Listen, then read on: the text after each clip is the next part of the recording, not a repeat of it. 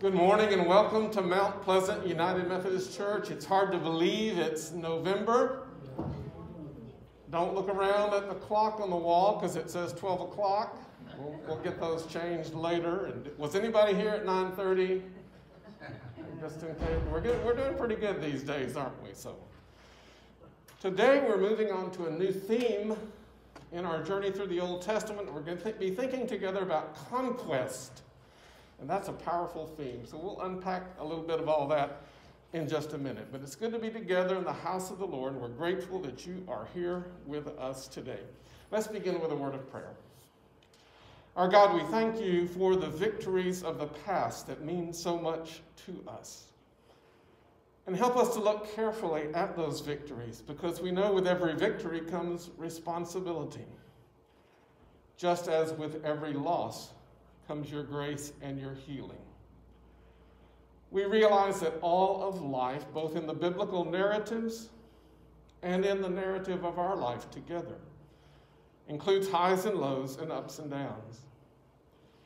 So let us experience your goodness and rely upon your guidance in every twist and turn of life. Help us to know that you are with us through all. On this day that we observe All Saints Sunday, we're thankful for those of our past who are still with us, who are still watching over us, and we appreciate so much their influence and blessing. On this week that we give thanks for veterans, we are grateful for those who went the extra mile to serve in ways that were often difficult, sometimes lonely, sometimes discouraging, sometimes leading to great sacrifice. For those sacrifices and service, we give you thanks. So now guide us as we seek to worship together, and may we be blessed as we gather for worship and for conferencing today. In your name we pray. Amen. Today we're going to begin with our affirmation of faith, so I'd like to invite you to stand before we do our songs and join with me as we say together what we believe. I believe in God, the Father Almighty, maker of heaven and earth, and in Jesus Christ, his only Son, our Lord, who was conceived by the Holy Spirit, born of the Virgin Mary, suffered under Pontius Pilate, was crucified, dead, and buried. The third day he rose from the dead. He ascended into heaven and sitteth at the right hand of God the Father Almighty. From thence he shall come to judge the quick and the dead. I believe in the Holy Spirit, the Holy Catholic Church, the communion of saints, the forgiveness of sins, the resurrection of the body, and the life everlasting. Amen. Let's sing together, beginning with a great song of conquest, Onward Christian Soldiers.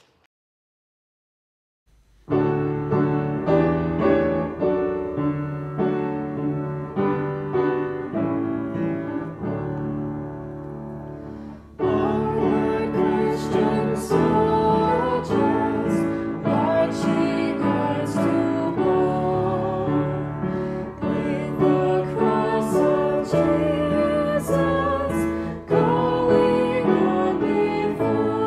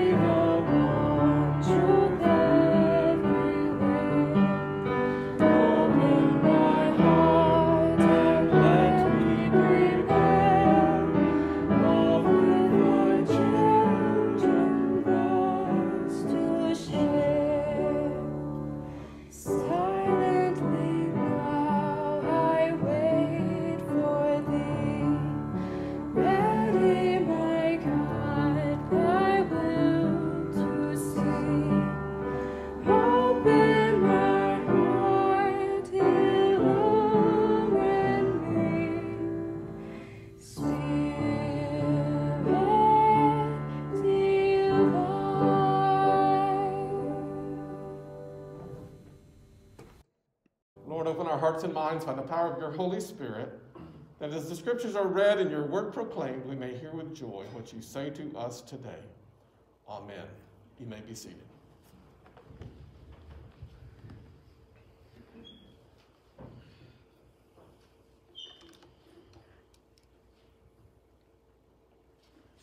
Well, it is good to be together in the house of God today. Thank you so much for your presence today, and I hope you feel the same thing I do when your time of week comes around to Sunday morning, that this kind of helps tether you and anchor you and help remind you that there's a rhythm to life and a rhythm even to the confusion that we so often experience. I don't know about you, but I need that anchor. And even as our worship and scripture sometimes push us, sometimes kind of poke us in ways we don't want to hear, it also gives us something to hold on to. And I pray that you're able to experience that. Special word of welcome to those who worship with us online as well. Thank you for being here. We'd love to see you in person, but we're glad to see you in this way as well. And we pray that this worship time will be a blessing to you. We want to remind each of you to register your attendance using the Connect cards, and then also use those for your prayer cards today. Those of you at home, if you'll leave a note of encouragement or prayer requests, whatever, we would love to hear from you as well too. We'd remind you that today is a special day and that we're having church conference following our worship time together. As soon as we dismiss worship, we'll just gather back down for that time of conferencing and some important business. And then we're so blessed to have pizza time downstairs. I think the kitchen is raring to go. Is that right? Awesome, awesome. Well, that always gets my attention. So we hope, even if you didn't plan on it, I suspect there will be enough pizza. And I'll go last so you can have my piece, and I'll make do with something else. I think there'll be plenty to go around. Thank you for your presence today.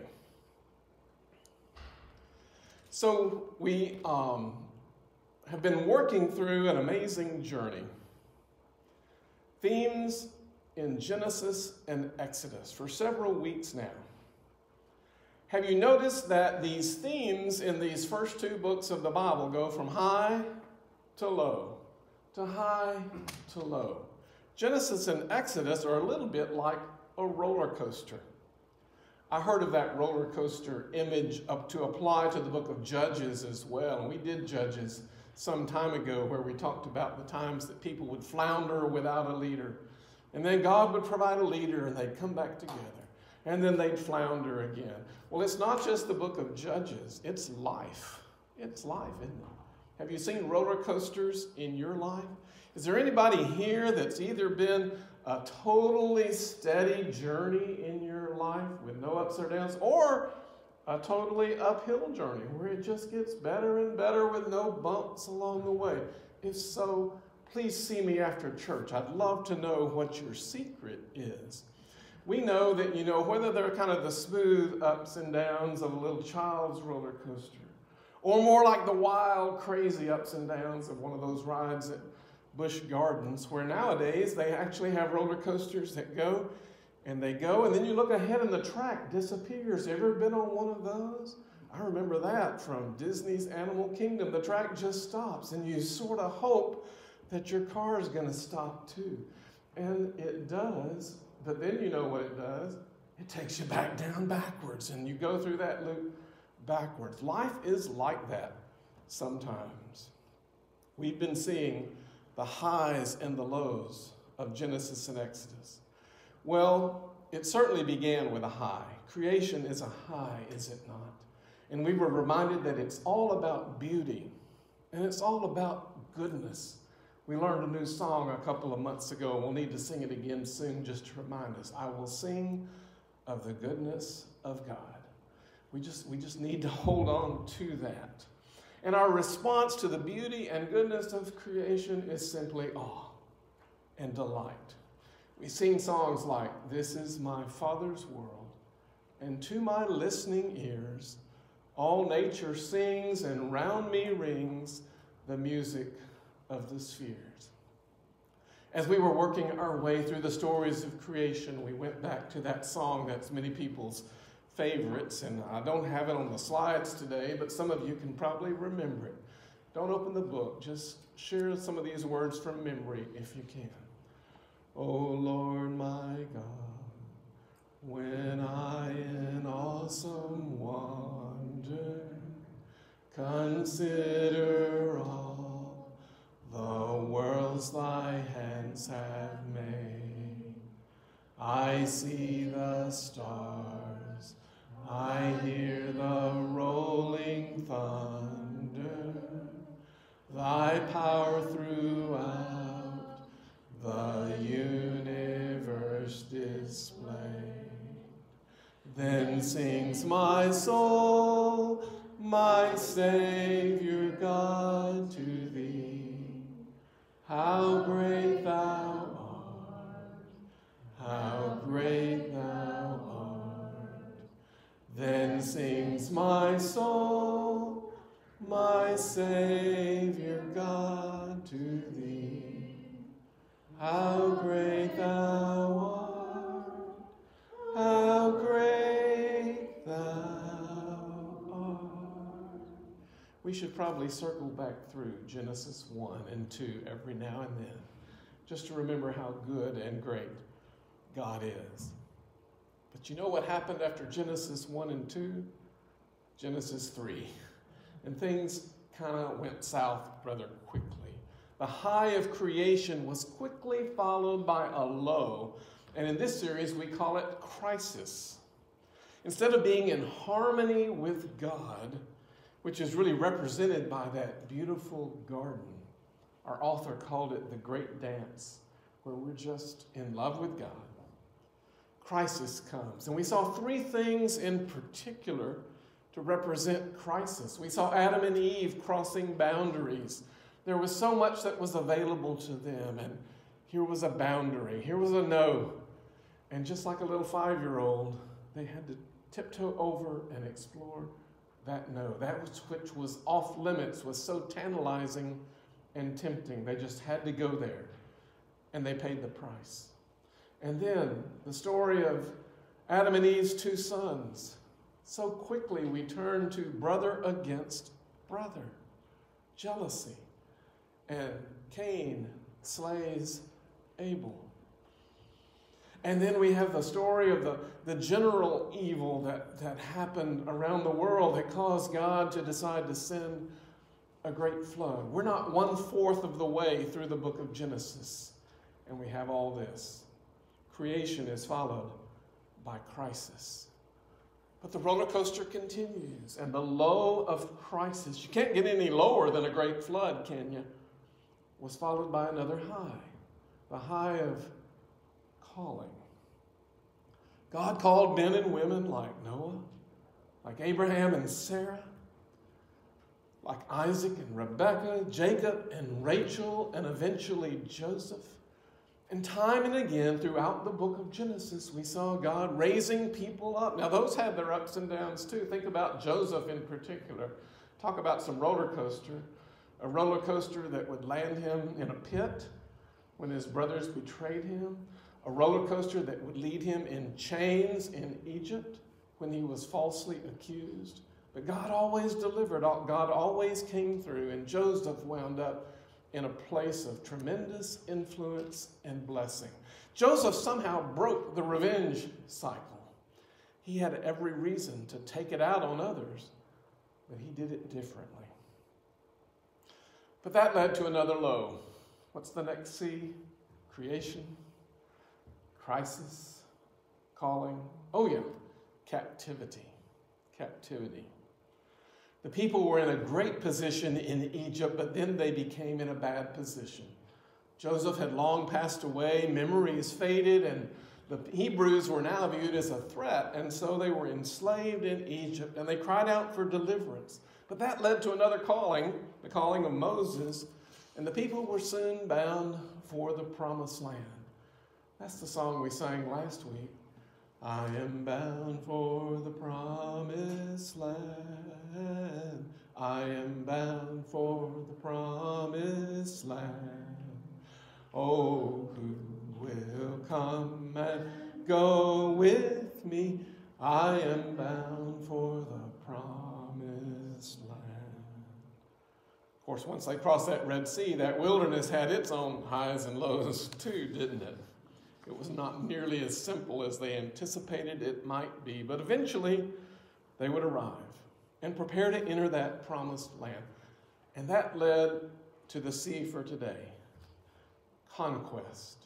The time of conquest had come at last. Promised land would soon be not just a promise, it would be reality. It had taken so much longer than anticipated.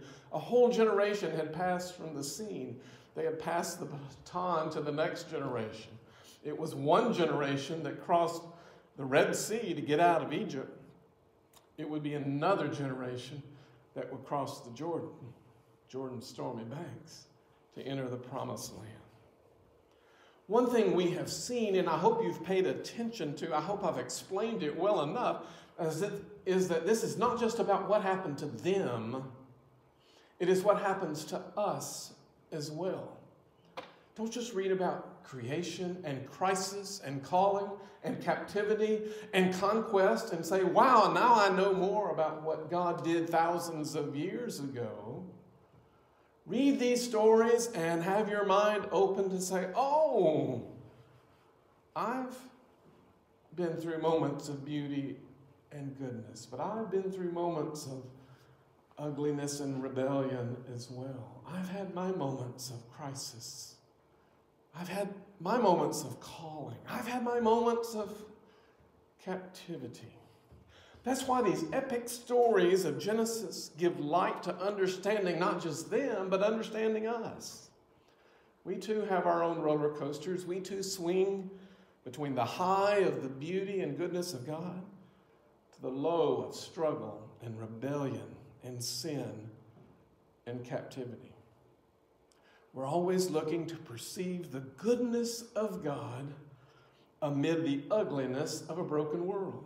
That's why coming to church is a little bit like an eye exam. An eye exam every week, okay? We've seen a lot. Well, let's get our glasses fixed. Let's get our perspective right. Let's put on God's spectacles to help us see things aright. And the Word of God really does help us see and understand things differently than if we did it on our own. Well, that brings us to today's scripture. The people are about to enter, cross those Jordan stormy banks, and they get some instructions. And we read these from Deuteronomy chapter 7.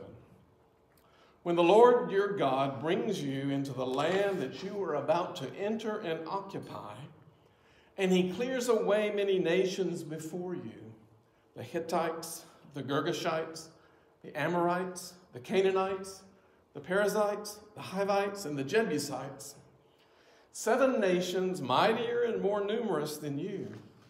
And when the Lord your God gives them over to you and you defeat them, then you must utterly destroy them. Make no covenant with them and show them no mercy.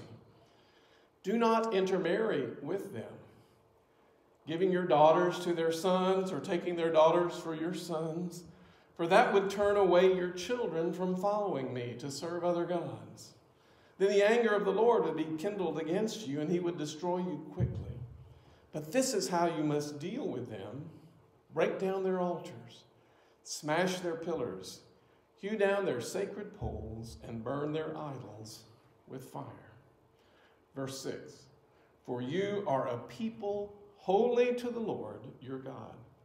The Lord your God has chosen you out of all the peoples on earth to be his people, his treasured possession. It was not because you were more numerous than any other people that the Lord set his heart on you and chose you, for you were the fewest of all the peoples. It was because the Lord loved you and kept the oath that he swore to your ancestors, that the Lord has brought you out with a mighty hand and redeemed you from the house of slavery, from the hand of Pharaoh, king of Egypt. Know therefore that the Lord your God is God, the faithful God who maintains covenant loyalty with those who love him and keep his commandments to 1,000 generations, and who repays in their own person those who reject him. He does not delay, but repays in their own person those who reject him. Verse 11. Therefore, observe diligently the commandment, the statutes, and the ordinances that I am commanding you today. We give thanks to God for the gift of his word. Now, one would think that this next stage, conquest, would simply be another high. We've gotten through the struggles of captivity. We've gotten through the struggles of traveling through the wilderness. We've finally reached the promised land, and we're just ready to sing, oh, who will come and go with me? I'm bound for the promised land. But instead, conquest becomes something of a mixed bag. There's joy and victory, but there's something that doesn't seem quite right. If you think kind of hard about that, and sometimes it's easier if you don't think hard about it, but if you think hard about that, you stop and think, now wait a minute. There were little kids living in Canaan's fair and happy land before the people of Israel marched in and said, we're ready to come back and grab this land as our own. Away with you. Get out. God is through with you, and God has prepared a place for me. When you read those Bible stories, do you just say, yay, we won? Or does a part of you say, now wait a minute. Wait a minute. There was once a Bible study, and they were going through all these Old Testament stories, and they found story after story of brutality and revenge. And somebody said, I just don't understand why everything's happening this way. And one of the persons said, well, I think that's before God became a Christian. As those of us who are people of the New Testament, we have to be real careful here, because we honor our Jewish brothers and sisters and realize they struggled with these stories too. For generations and generations, they have struggled with the mystery of how you put together a God of love and grace who works in amazing ways, who loves all his children, who would also turn around and say, you know, people of Israel, you're going to be judged on how you treat the outsider. Because you were once an outsider. So you're going to be judged on how you treat an outsider. We have a lot of things to hold together as we try to make sense of the whole Bible story. If you read that chapter in our study book, you were challenged as you began to maybe rethink some things and say, wow, never quite thought about it that way. Now this word comes that you're not only to come into this promised land, but you're to sweep everybody else out. Get out of here. It's my turn now. Because God's on my side.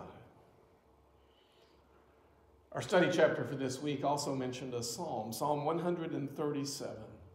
A beloved psalm, a very eloquent psalm of captivity. It's very ironic because it's written after the fall of Jerusalem. Many years after what we're talking about, when Jerusalem would be taken away from them. You know, God's people came in and said, this land is ours now, you get out. Then it turned around and happened to them too. Babylon came in and said, okay, this land is ours now, you get out. And many of them were taken off into exile. And that psalm represents actually the inability to sing, because we're told that the Babylon captors would look at them and say, sing us some of your songs. Sing us some of your songs for entertainment. And God's people would say, how can we sing in a foreign land? All their hopes were about that promised land, and now they'd lost it. They were having a hard time hoping again. But it's kind of ironic because this became a psalm. This became a song. It was a song about how I can't sing a song. And that psalm has become precious to people across the years because in the Psalms we see everything. We see the Psalms of just happiness and praise and, oh Lord, our Lord, how majestic is thy name in all the earth. The Lord is my shepherd, I shall not want. And then Psalms like this, how can I sing the songs of the Lord in a foreign land? May I never forget you, O God. Such a deep truth. Because indeed they're singing and praying to the Lord, even when they're having a hard time finding the words. This psalm remains a great encouragement to people who are on the down of the roller coaster, whether as a whole culture, whole people, or a family or an individual. Going through great loss and grief and saying, my song just doesn't come. I put something on Facebook this week that kind of popped up because I had shared it years ago. It was about someone who would meet with people going through severe depression and would say, if you're a churchgoer, I want to know, are you singing the songs at church or are you just sitting there? And people going through severe depression would nearly always say, well, no, I'm not singing.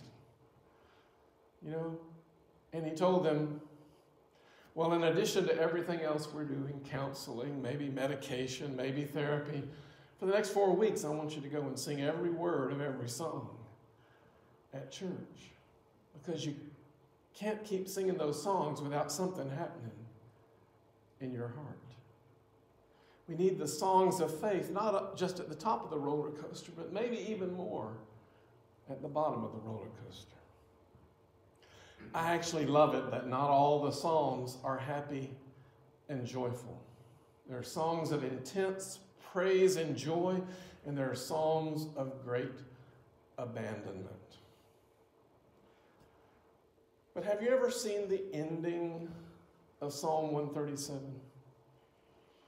I went back and checked the hymnal that I grew up with that was published in the 1960s, the Old Methodist hymnal, and it had a bunch of responsive readings in there, and a lot of them came from the Psalms.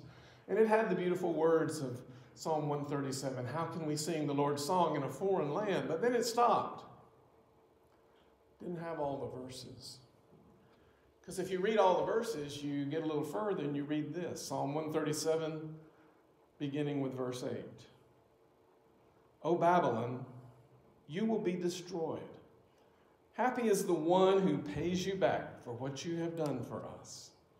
Happy is the one who takes your babies and smashes them against the rocks.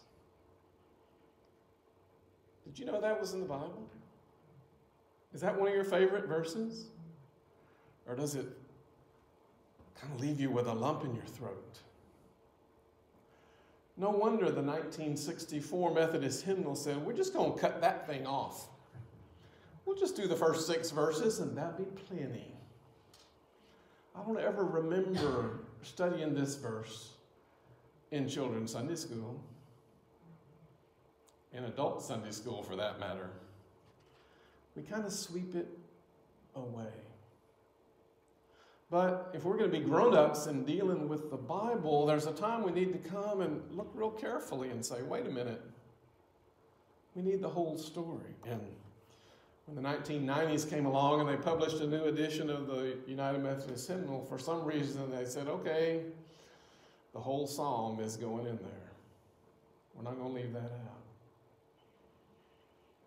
Is that in there because God wants us to track down our enemies and confiscate their babies and kill them in front of our enemies' eyes so that they can be not only lose their life, but go through the even greater devastation of seeing their baby's life taken from them? Is that in the Bible because of that? Some people would say, well, maybe so. You know, a righteous cause means somebody's going down. But we try to juggle all that together with Jesus, who came and said, you've heard your whole life, hate your enemies, but I've got something different to tell to you. I say, remember what he said? Love your enemies. Pray for those who persecute you. When somebody slaps you on the cheek, slug them back. Wait, no, that's not it. When somebody slaps you on the cheek, turn the other cheek. And that's not because Christians have it right and Jewish folks have it wrong. That's because, you see, it's not that God became a Christian. It was that in Jesus we see the fullness of God. Why is there so much revenge in the Bible? Maybe because God loves revenge.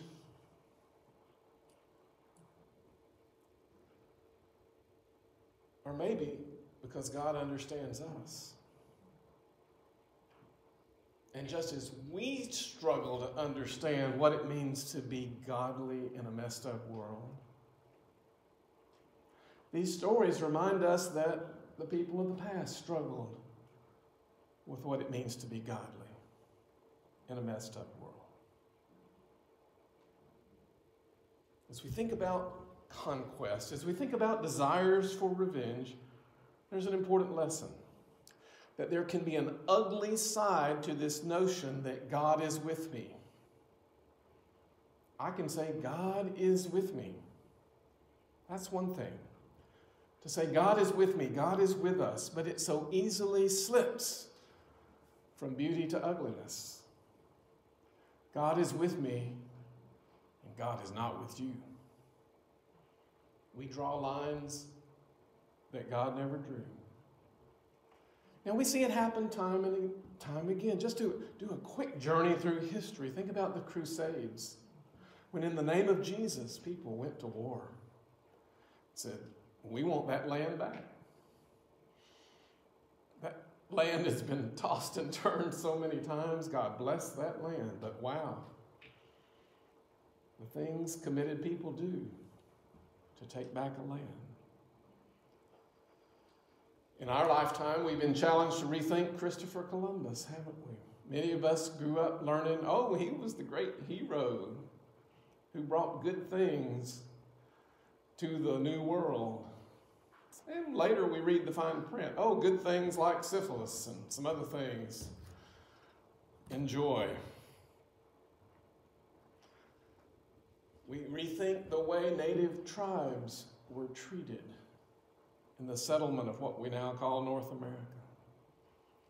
We think about the slave trade in North America, and in all of those examples, Crusades, Columbus, native tribes, slave trade,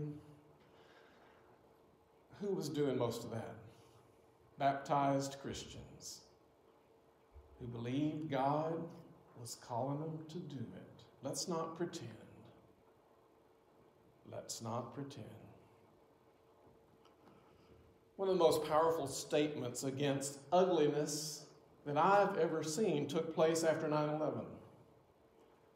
It was the words of President George W. Bush, Bush 43, who spoke so eloquently about some of the ugliness that emerged, not in them, but in us, after 9/11. Here's a portion of what he said. The face of terrorism is not the true faith of Islam. That's not what Islam is all about. America counts millions of Muslims amongst our citizens, and they make an incredibly valuable contribution to our country. They are doctors, lawyers, law professors, members of the military, entrepreneurs, shopkeepers, moms and dads, and they needed to be treated with respect. In our anger and emotion, our fellow Americans must treat each other with respect. And I'll never forget those words, because that could have been a time when President Bush could have stirred the pot. You remember, many of you, what that was like. He could have stirred it up. He could have tossed a little more gasoline on the fire. And probably many of us would have said, rah, rah, rah, go George. But instead of tossing gasoline, he helped calm the fire. And in every chapter of our life together, we need people who will step up with words of healing and hope, not words of stirring the pot. The title of our study book, chapter 11, was From Ugliness, a Beauty Emerges. You know, every time we come to the Lord's table, it may be the moment that we most are reminded that it's not about us. That this table is greater than just us. That we are guests. That the hand of Jesus is offered to us, and we really don't have much to offer back to him. We simply receive his amazing grace. Today is also All Saints Sunday, and it's appropriate to do communion on All Saints Sunday because I happen to believe the time that we are closest to the saints, those who've gone before us, is when we come to the Lord's table. We call it the communion of saints. They are with us. I was listening to All Saints music in the car as I came over, and I heard the words of a song I've heard many times, For All the Saints. And there was a little line in the song that almost brought a tear to my eye as I heard it being sung by the choir on the radio. We feebly struggle, they in glory shine. It's talking about we who are still on earth, we feebly struggle. They, those who have gone before us, in glory shine. And we believe that. We sing that. We're reminded of that. But we sometimes forget that, don't we? We sometimes forget that. The incredible presence of those who still watch over us. We're the ones with the struggle. Their struggle's gone. They are cheering us on. The Bible says we're surrounded by so great a crowd of witnesses. What a blessing to give thanks to God for lives that are precious to us in our continued journey.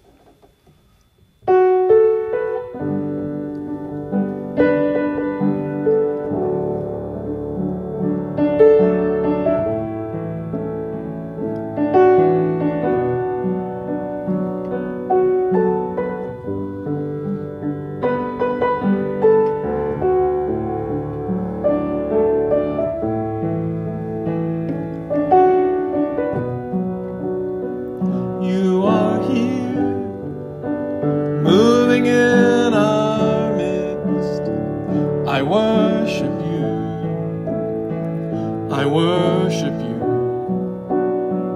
You are here, working in this place. I worship you. I worship you. Waymaker, miracle worker, promise keeper, light in the darkness. My God, that is who you are. You are waymaker, miracle worker, promise keeper, light in the darkness. My God, that is who you are. You are here, touching every heart. I worship you. I worship you. You are here, healing every heart. I worship you. I worship you. You are here, turning lives around. I worship you. I worship you. You are here, mending every heart. I worship you. I worship you. Waymaker, miracle worker, promise keeper, light in the darkness. That is who you are. Waymaker, miracle worker, promise keeper, light in the darkness. My God, that is who you are. You wipe away all tears. You mend the broken heart. You're the answer to it all. Jesus, you wipe away all tears. You mend the broken heart. You're the answer to it all, to it all. Jesus, waymaker, miracle worker, promise keeper, light in the darkness. My God, that is who you are. Waymaker, miracle worker, promise keeper, light in the darkness. My God, that is who you are. You are here, touching every life. I worship you. I worship you. You are here, meeting every need. I worship you. I worship you.